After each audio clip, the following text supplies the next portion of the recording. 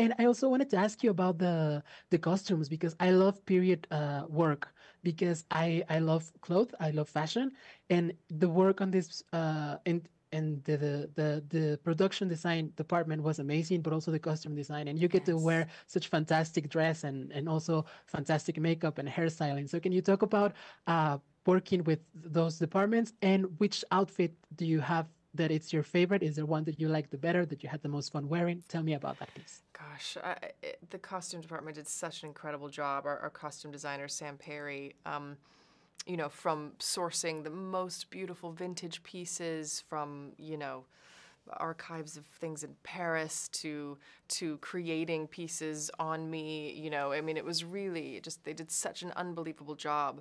And I think in particular, some of the 1920s vintage pieces that they found, I was just blown away by because they were in such good condition, just impeccable and so glamorous and luxurious. And you just think, I mean, things don't really get made like that anymore. You're looking at something that's just the craftsmanship is so unbelievable, and to put it on and to feel the history that comes with it. You know, you're wearing someone else's coat or dress from another time.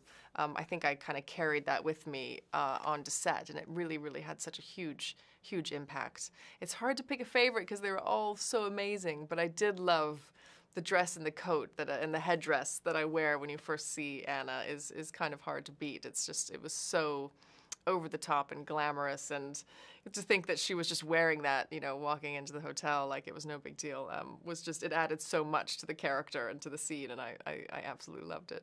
And you can pull them off so well. You look so amazing Oh, in all of thank you those so costumes. much.